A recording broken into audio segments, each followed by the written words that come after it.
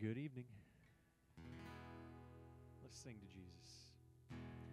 'Tis so sweet to trust in Jesus, just to take him at his word, just to rest upon his promise, just to know thus saith the Lord. Jesus, Jesus, how I trust him, how I proved him o'er and o'er. Jesus, Jesus, precious Jesus, oh, for grace to trust him more. Yes, 'tis sweet to trust in Jesus, just from sin and self to cease, just from Jesus simply taking life and rest and joy and peace. Jesus, Jesus, how I trust him, how I proved him o'er and o'er. Jesus, Jesus, precious Jesus, oh, for grace to trust him more. Oh, I'm so glad I learned to trust thee, precious Jesus, Savior, friend. And I know that thou art with me, will be with me to the end. Jesus, Jesus, how I trust him, how I proved him o'er and o'er. Jesus, Jesus, precious Jesus, oh, for grace to trust him more. Oh, Jesus, Jesus, how I trust him, how I proved him o'er and o'er. Jesus, Jesus, precious Jesus, oh, for grace to trust him more. And oh, for grace to trust him more. Lord Jesus, I pray that you would teach us tonight. Pray, Father, that you would just soften our hearts, Lord, that we could connect with you in a real way. Lord, I pray that you would just give us just those spiritual ears to hear what you're speaking to us this evening. Lord, I pray that as we are singing these songs, that we would have just those intimate moments with you. Although we're in a group of people right now, let it just seem like you and I are just talking and just having a one-on-one fellowship, Lord.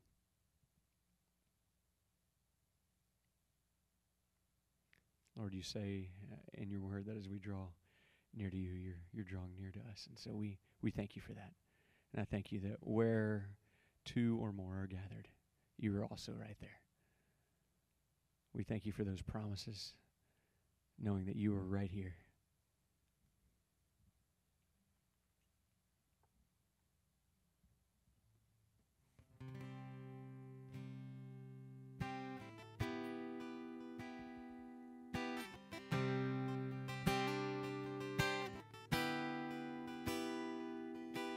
Who has held the oceans in his hands? Who has numbered every grain of sand?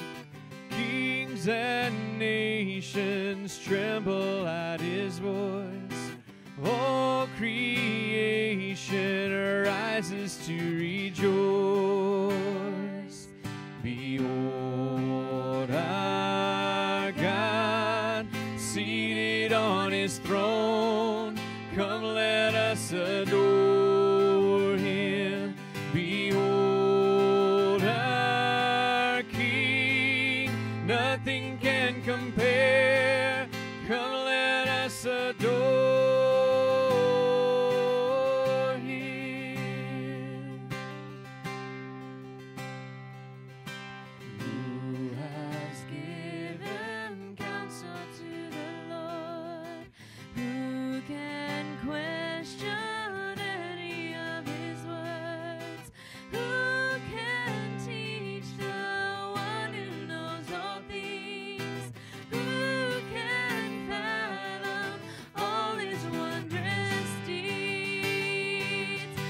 Behold our God, seated on his throne. Come, let us adore him. Behold our King, nothing can compare. Come, let us adore him. Who has felt the nails upon his hands, bearing all the guilt of sinful man? God eternal, humble to the grave, Jesus Savior, risen now to reign. Behold our God, seated on his throne. Come, let us adore him. Behold our King, nothing can compare. Come, let us adore him. You will reign forever. You will reign forever. You will reign forever. You will reign forever. Behold our God, seated on his throne. Come, let us adore him. Behold our King, nothing can compare. Come, let us adore. Behold our God, seated on his throne. Come, let us adore him. Behold our King, nothing can compare. Come, let us adore him.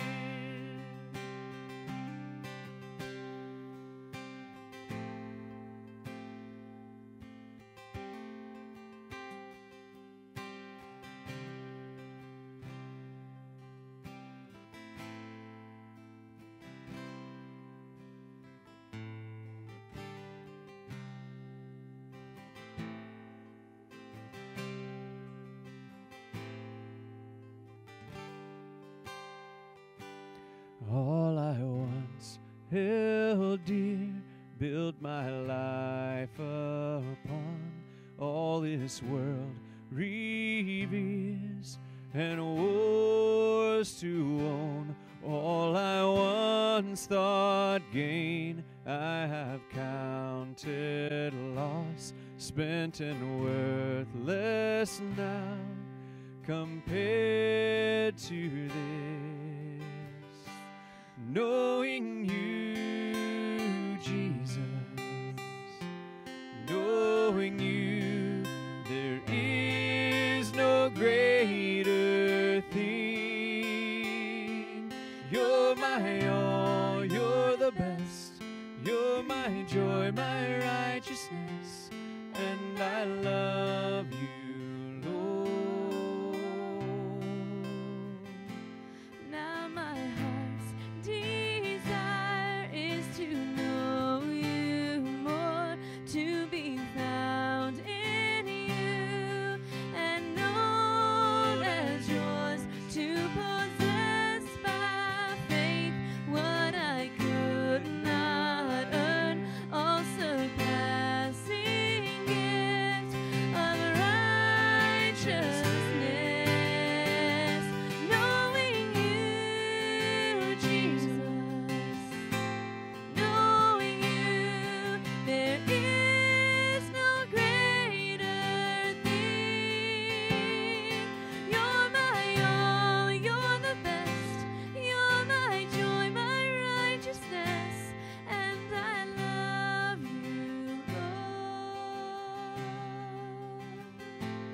oh, to know the power of your risen life, and to know you in your sufferings, to become like you in your death, my Lord. So with you to live and never die, knowing you, Jesus,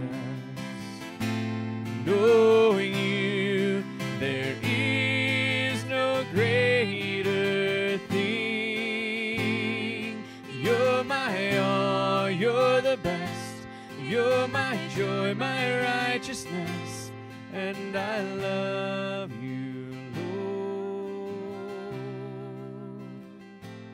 and I love you, Lord. Oh, I love you,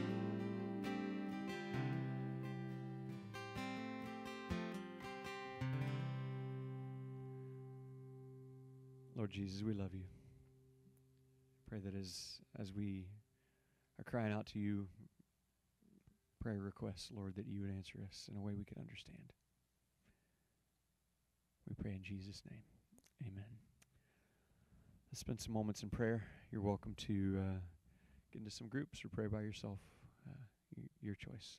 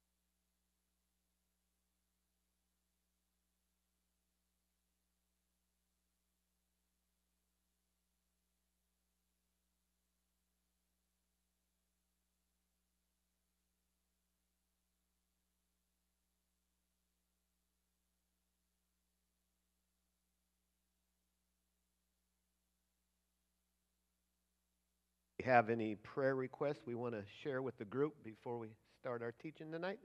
Or praise reports?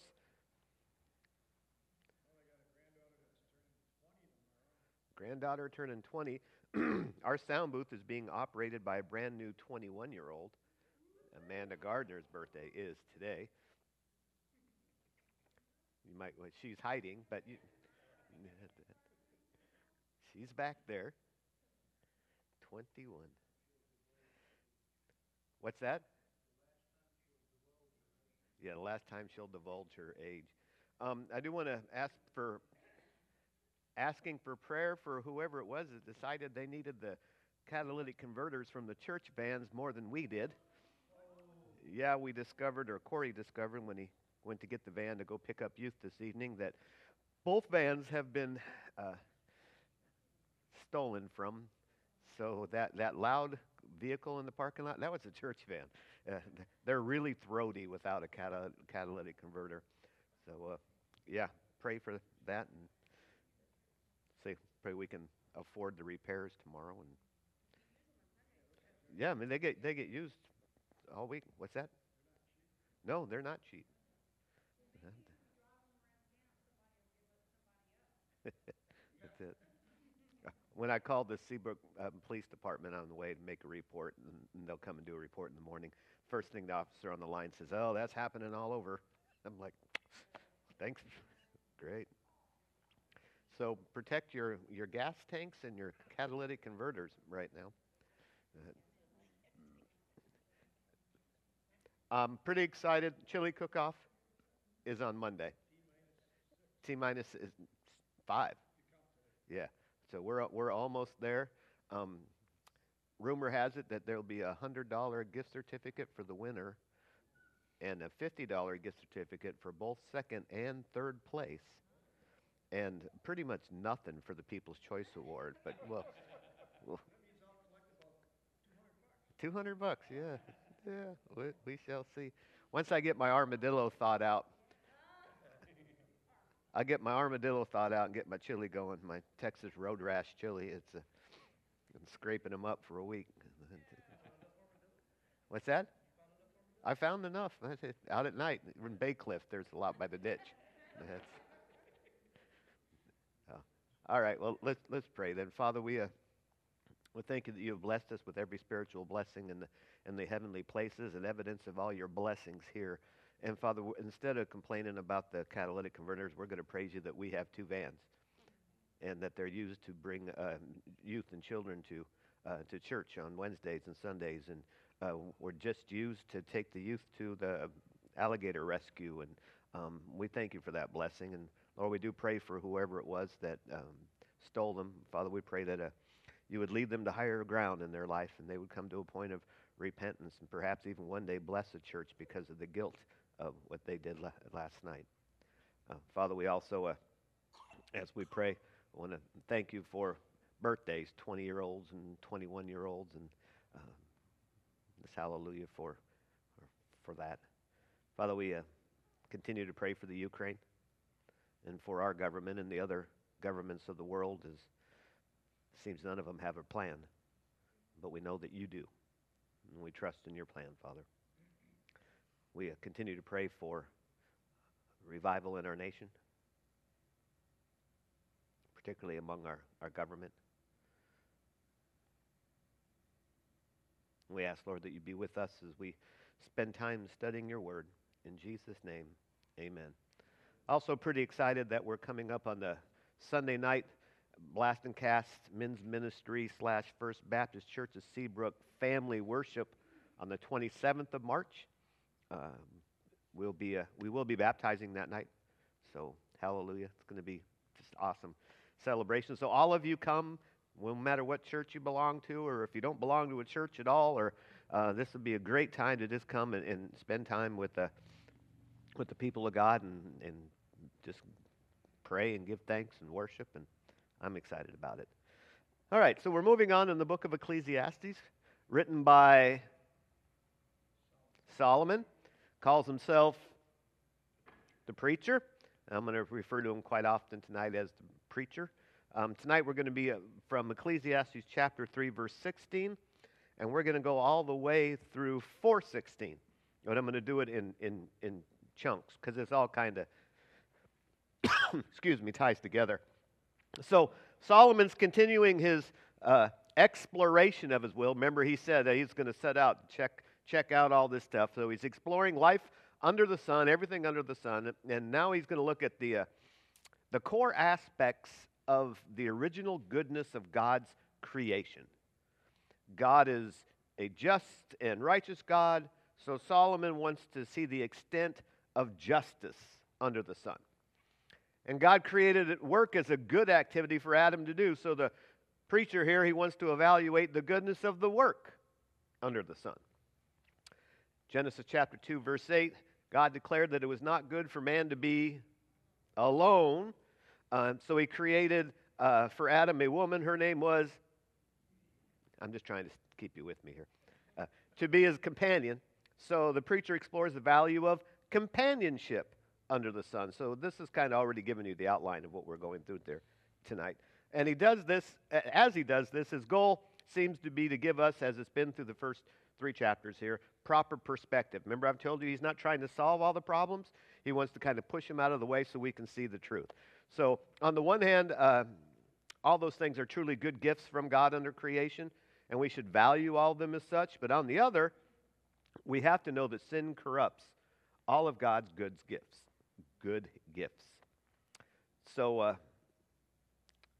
starting in the looking at justice here, the perspective of justice, if you. In the last week's teaching, Solomon set our hope on an important fact that while we were all prisoner of time, remember that there was a time for everything we talked. Well, we're all prisoner of time. Everything we experience comes as a part of the plan of our eternal God. So we're stuck in time. He's got a plan that was written before the foundation of the world that's not stuck in time. So God is the one who establishes time. God is the one who establishes seasons. And when he ordains whatever he ordained whatsoever comes to pass. Nothing can be added to God's plan. And nothing can be taken away from God's plan. You are not affecting God's plan. All right, so here is verse 16, chapter 3, through verse 4, chapter 3, ESV version of the Bible tonight. Except I think I go to the King James once. Well, maybe that's in Colossians. So I'm doing like 3 different studies at the same time. They're all jumbling together. Verse 16, moreover, I saw under the sun that in the place of justice, even there was wickedness. And in the place of righteousness, even there was wickedness. I said in my heart, God will judge the righteous and the wicked, for there is a time for every matter and for every work. I said in my heart, he likes to talk to himself. I said in my heart with regard to the children of man that God is testing them to see that they may see that they themselves are but beasts. Before I read through this next section, let me preface this. This is not meant to be the beginning and the end of all teachings in the Bible. So you're going to hear some verbiage here that I'm going to explain when we get to it. That sounds kind of odd, but I'll help your understanding when we get there. So don't hitch when you hear this that we're the same as animals, because I don't want you to miss what's coming after that. So, for what happens to the children of man and what happens to the beast is the same. So, as one dies, so dies the other. They all have the same breath. A man has no advantage over the beast, for all is vanity. All go to one place. All are from the dust, and to dust all return. Who knows whether the spirit of man goes upward and the spirit of the beast goes down into the earth? I saw that there is nothing better than that a man should rejoice in his work, for this is his lot. Who can bring him to see what will be after him? Again, chapter 4. I saw all the oppressions that are done under the sun, and behold, the tears of the oppressed, and they had no one to comfort them. On the other side of the oppressors, there was power, and there was no one to comfort them. And I thought, the dead who are already dead, more fortunate than the living who are still alive. But better than both is he who's not yet been and has not seen the evil deeds that are done under the sun. So I'm going to stop there. We'll finish the rest of it. So in light of the fixed reality, Solomon's making this observation about first justice.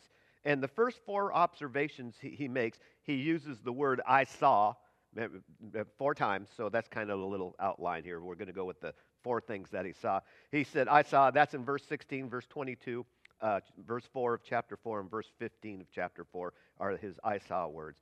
So under the sun, and that term means under the outworking of all God's plan, wickedness displaces justice and righteousness in the world. Specifically, the language of the place of justice and the place of righteousness, it has to do with the place of public justice. Courts, where justice and righteousness are judged and considered.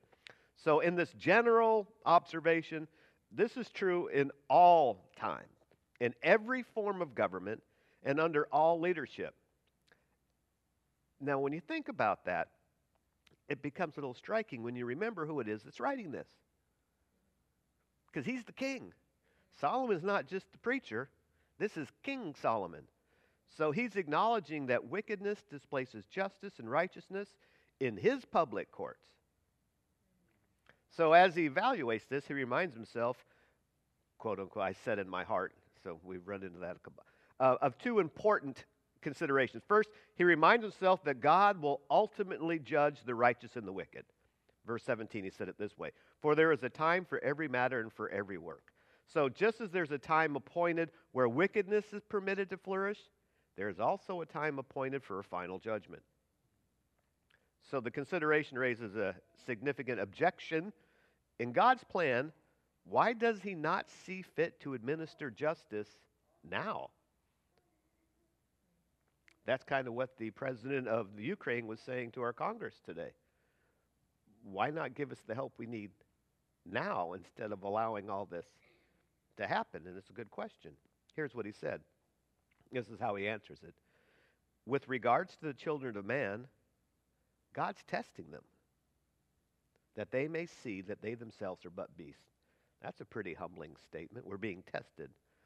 And what does he mean by we are beasts? I mean, that's like, so yes.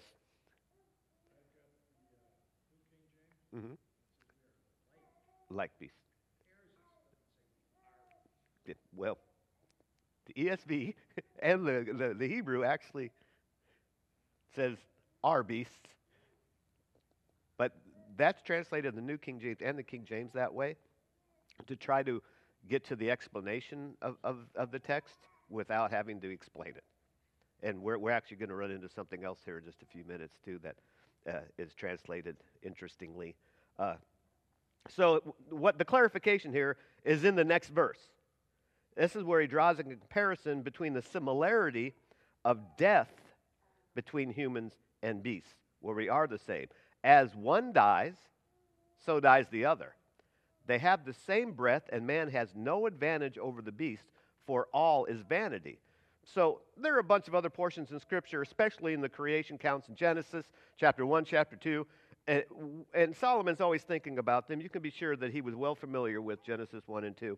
That he's constantly reflecting on that, and he emphasizes the unique human role of dominion over the animals. So he's reminding us that of the unique status of human beings does not exempt us from dying.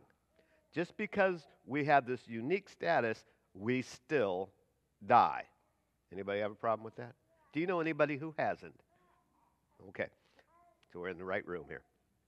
And then the consideration regarding the injustice that persists in the world, Solomon's point here I think is clear. We're not meant to live forever in this life under the sun, so we should not imagine that we can achieve perfect justice and righteousness in our lifetimes either. Why would we think that? If we don't live forever, why would we think we'd be able to have perfect righteousness and perfect justice now? We suffer the same fate as the animals. He says, all go to one place. All are from dust, and to dust all return. So when he says all go to the same place, he's not talking about their finer spiritual destinations. He's talking about the dust. Okay? And that comes directly out of Scripture.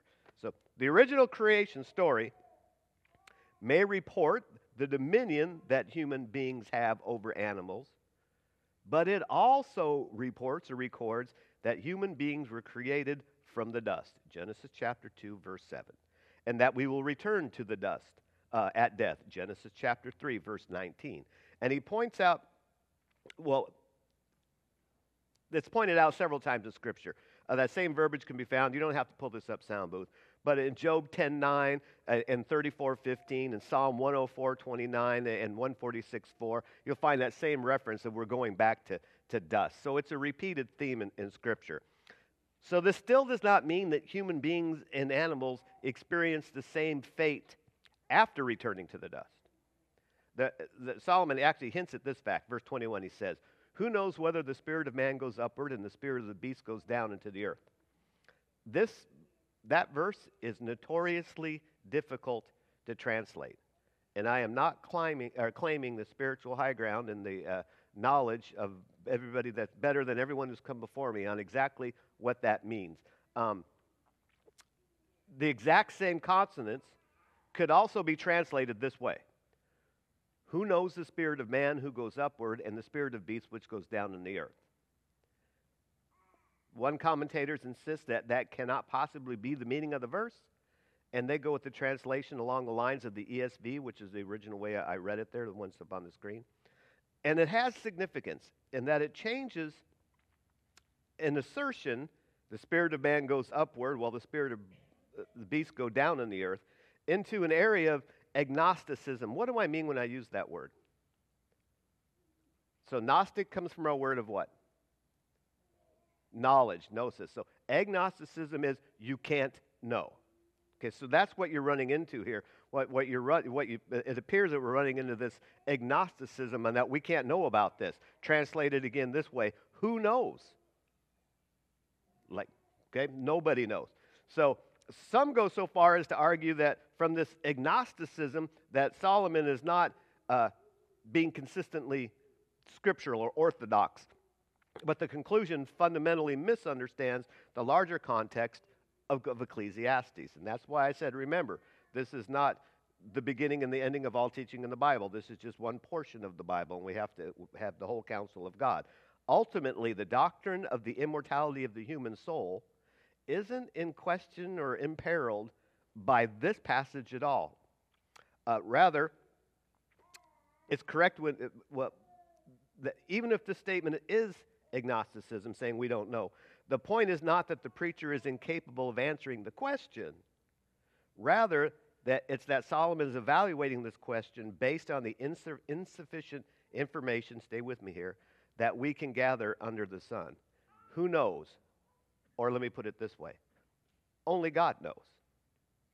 And that's what he's saying. Not that it can't be known, but only God knows. So as man surveys life under the sun, he can't tell what happens to men or animals after they die. Does a man's spirit go up, his life go up above? Does the spirit of animals go down below?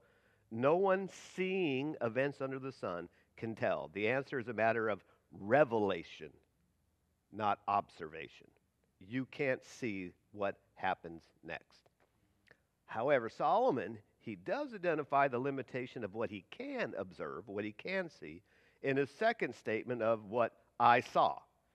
Namely, he sees that there's nothing better under the sun than to rejoice in our work, even in spite of the injustice and the unrighteousness of the world. That's verse 22, beginning of it. So from our vantage point, it's impossible to see what will take place after we're gone. We can't see it. And we should not burden ourselves to seek out more than that. Now, verses 1 through 3, chapter 4, he notes all the oppressions that are done under the sun. With horror, he looks at the tears of the oppressed, which you and I have got to see quite a bit on television lately. And what he notices, and the emphasis here, and it ties into what's going to come next, is the absence of anyone to comfort them. Do you have the verse? Again, I saw all the oppressions that are done under the sun, and behold, the tears of the oppressed, and they had no one to comfort them. On the other hand, he recognizes the power of their oppressors' hold, but again, same thing. There's no one to comfort the oppressed. So both here and in the next section, which is more familiar to you, you probably heard it in weddings, it's stressing the need for companionship. And the repetition of no one to comfort them has to do with isolation of those who suffer under depression. He doesn't immediately condemn, if you notice here, the oppression as evil. He hasn't said that yet, and he doesn't need to. It's pretty obvious. So instead of addressing how evil oppression is, he grapples with whether life is worth living in light of the impression that we will encounter. He says, those who are already dead, I mean, this is so optimistic. Those who are already dead are more fortunate than those who are still alive. And that's not a blanket statement. For he's going to later say that the lowly who live are better off than the high and mighty who are now dead in Ecclesiastes 9. So remember that each verse here is not the beginning or the ending of a teaching. He has a very interesting way of approaching things. So that's not a blanket statement when he says it's better for those who are dead than those who are living. In this passage, he is saying that the dead are better off than the living who suffer helplessly under oppression. Then, second, he states that it's better off still for those who haven't even been born yet. So they don't have to see, quote, the evil deeds that are done under the sun, verse 3. So here we find Solomon's condemnation of those deeds of oppression as foul and evil. So the conclusion is it would be better not to have been born. It's actually common in the Bible. It's written in a bunch of different places. Job chapter 3, verses 3 through 5. Jeremiah chapter 20, verse 18. It's not an isolated statement in the Bible. And the connection to this point with other parts of the Bible, consistent with Solomon's perspective here, is one who speaks of observation of all that is under the sun. He's giving us God's inspired word, but it's God's inspired word from the perspective of earth, not heaven. So even in our own day, even today, oppression marks a constant struggle of power and misery. One of the commentators I was reading wrote this, quote, "The problem of the oppressor and the oppressed in the history of mankind inevitably turned on the struggle of the strong over the weak, the strong who were able to impose their will over others. Without a God to answer to, humanists and secularists have little or no motivation to act righteously or abstain from wickedness, especially if by that evil they can get their own way. As a result, the only outlook on life for such materialists is one of cynical resignation. It's better to be dead than to live through this." And isn't it interesting that that commentator ties oppression, or the oppressors, to lack of God? And if you think about the most oppressive governments in our world today, they all have several commonalities, but one of them is they're all anti-religion. Isn't that interesting? Okay, so this constant power struggle, though, it never satisfies anybody. I mean, one of the questions that keeps getting asked in our current situation is, well, is he going to stop at Ukraine? And you ask that question because you've seen history. None of them have ever stopped at Ukraine or whatever. That thirst, that's never satisfied. It only leads to despair and hatred of life itself. So, at verse 4 now, Solomon notes how much vanity is bound up in all the work we do. He says this, "Then I saw that all toil and all skill in work come from," this is pretty interesting, "from man's envy of his neighbor. This is also vanity and a striving after wind." Verse 5, "The fool holds his hands and eats his own flesh." What? "Better is a handful of quietness than 2 hands full of toil and a striving after wind." How many of you have read that before? All right. So this is the third evaluation. Notice how it starts, verse 4, "Then I saw." So this is the third time we've seen "then I saw." We're going to see it 4 times tonight. And what he sees here is the vanity and the envy associated with our work. "Then I saw that all toil and all skill and work come from a man's envy of his neighbor." 2 ways to look at this. This can mean either one, that we work because of envying our neighbor, or 2, the toil and skill of our neighbor leads us to envy what he has done. Most of the translations, including this one in the ESV, have adopted the first interpretation, but it could be possible that both are true. in like a cycle of envy producing work and work producing envy. And I think that's probably the best application of it. So in that vein, one of the commentators wrote this quote, all too much of our hard work and high endeavor is mixed with the craving to outshine or not to be outshone. Even in friendly rivalry, this may play a larger part than we think. For we can bear to be outclassed for some of the time and by some people, but not regularly and not too profoundly, end quote. Yeah, that's pretty right. That's it. Regardless, Solomon identifies a false solution to this dilemma of envy. The fool folds his hands and eats his own flesh. Okay. So rather than entering into the fray of envy, of work, and all that, the fool stays out of the envy, the arena altogether, folding his hands with ease. And while the fool's not consumed with envy, he ends up consuming himself through his laziness, destroying himself by his laziness. So how do we approach our work? If we're not to toil to outstrip our neighbor, and we're not to settle back and do nothing, the solution is in verse 6. Better is a handful of quietness, a handful. How many hands is that? One. Than two hands full of toil and striving after the wind.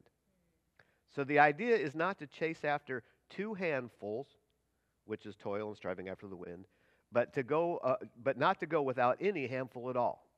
Rather, one should pursue what's needed, one handful, and they should do it in a manner that is marked by quietness rather than envy. Okay?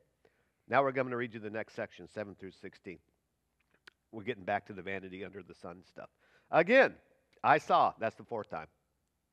Again, I saw under the sun one person who has no other, either son or brother.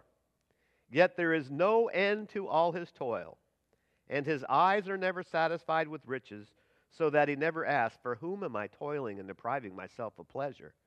This also is vanity and an unhappy business. Two are better than one, because they have a good reward for their toil. For if they fall, one will lift up his fellow, but woe to him who is alone when he falls, and has not another to lift him up. Again, if two lie together, they keep warm. But how can one keep warm alone? And though a man might prevail against one who is alone, two will withstand him. A threefold cord is not quickly broken. Better was a poor and wise youth than, so a little left turn here as he ties this up now. So when you hear this last part, he's speaking to the whole section we just read here. So better was a poor and wise youth than an old foolish king who no longer knew how to take advice. For he went from prison to the throne. Through his own kingdom he had been poor. I saw all the living who move about under the sun, along with that youth who was to stand in the king's place. There was no end of all the people, all of whom he led, yet those who came later will not rejoice in him. Surely this also is vanity and striving after the wind. Okay, so this whole section is connected by a repetition of the words to and second in Hebrew. The same base word is used over and over in this section. It's actually a play on words, and it's connecting it. But our English Bibles, we translate that word, or the root of that word, to or second, with a bunch of different words to this section, so you don't feel the connectivity that's really there in Hebrew. To the credit of the translators, each word gives the specific sense of the word of to or second in its context, but it comes really at the detriment of, you're missing how this whole thing is connected. It's much more broken when they don't use the same word all the time. So the word second is also translated as other to describe a person who has no second person to serve as a companion. One person has no other. Do you see it there? Either son or brother. Well, the lack of companionship, that's tragic. Solomon actually has a more specific concern in mind here. Such a person without any second or other may live his life only for himself. So in doing so, he'll never satisfy his cravings, since he'll not only be seeking to meet his material needs, but also fill the absence of companionship in his life. So trying to fill such a gap with riches is an endless, futile pursuit, chasing after wind, vanity, so that there's no end to his toil, and his eyes are never satisfied because he doesn't have a companion. There's no other, there's no second. And then verse 7, we start seeing the necessity. Why cannot riches fill an absence in the relationships in our life? And the answer is partially in verse 9, the second use of the word two. Two are better than one, because they have a good reward for their toil. So again, this is a veiled allusion back to Genesis chapter 2, verse 18, when the Lord God said that it was not good for man to what? Be alone. So that's the play here. And if it was not good in paradise, it's going to be a whole lot less good in the wilderness here. And then the word better appears frequently throughout the poetic and wisdom literature to shape our evaluation of life. And better will come up several times in this chapter and next. So to reinforce the point of the need for a companion, the word two or second appears in three rapid proofs here. First, the word second appears in verse 4:10 as another. For if they fall, one will lift up his fellow, but woe to him who is alone when he falls and has not another to lift him up. It's one of my fears in life. It's one of the reasons I don't go wading alone anymore. I have this vision that I am wading in water at low tide, about this deep, and I get stuck. And then the tide comes up. And I'm alone. Okay? I need a companion. Second time, verse 11 here, and right on the seal. Again, if two lie together, they keep warm, but how can one keep warm alone? And then again, verse 12. And though a man might prevail against one who is alone, two will withstand him. A threefold cord is not quickly broken. So two is better than one, but three is better still. You know, I learned that lesson in fishing. When I first started fishing, and I'm talking marlin fishing, big giant fish here, we would take our mono line and tie it to a swivel, just one strand. And that worked, but it often broke. And then, you know what we decided to do? For the first 10 feet or so, we would make a double line. So we had a special knot that we would use called a bimini twist that we would make a double line with, and that would be, 10 feet or 3 feet or whatever the application was. But after we got working on that for a while, and it still broke, those two did, we found a better knot. It's a braid. Actually, it's called an Australian braid.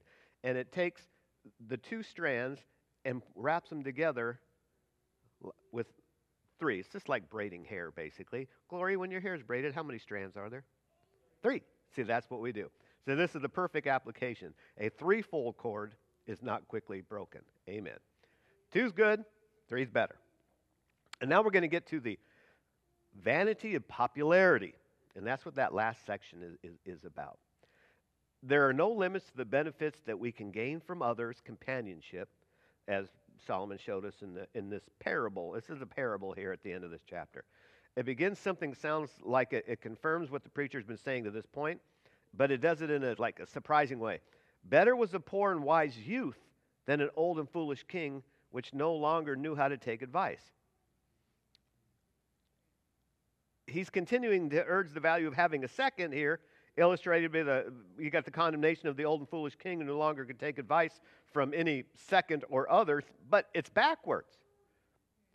And it's kind of surprising because in the Old Testament, the old are considered to be more wise than the young just by virtue of their collected wisdom of their years, where the young are considered typically to be foolish. That's the continuous presentation of the old and the young in the Bible, except here.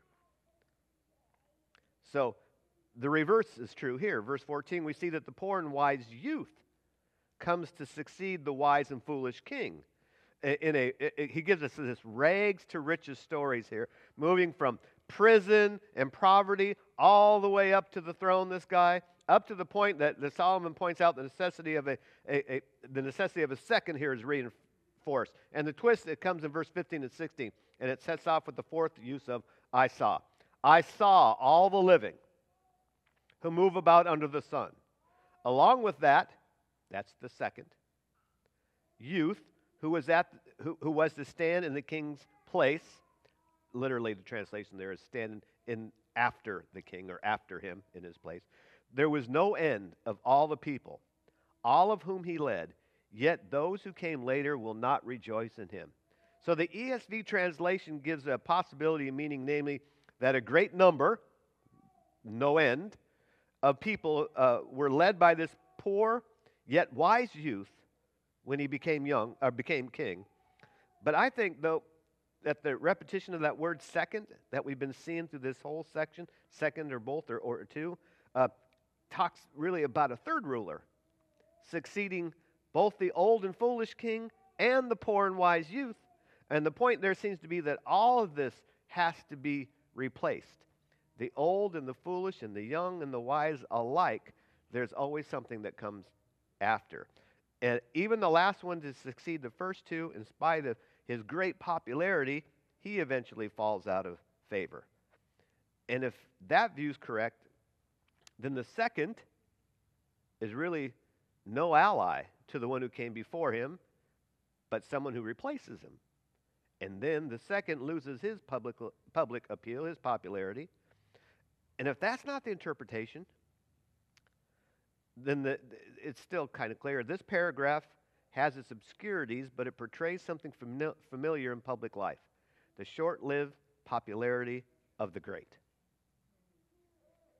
How fickle people are. Today's hero is tomorrow's bum. And then his final evaluation here. Like, you haven't heard this before, but this is how he ends his section, and this is how we'll end tonight. Surely, this is also vanity and a striving after wind. Are you encouraged? Father, we thank you for the time to go through a scripture that I'm sure none of us have ever really paused to study before. And we thank you for the words of the wisest man ever to live, as we're told by the perfect Holy Spirit through his perfect word. Father, we understand that if there's any imperfection, it is in our understanding and not your writing. Help us to be learners and understanders of your word and doers of your word. In Jesus' name, amen.